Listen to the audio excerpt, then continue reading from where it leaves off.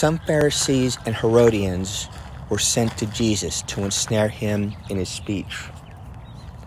They came and said to him, "Teacher, we know that you are a truthful man and that you are not concerned with anyone's opinion.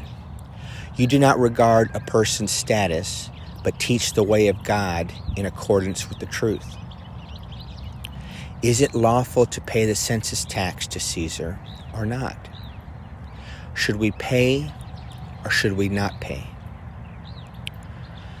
Knowing their hypocrisy, he said to them, "Why are you testing me?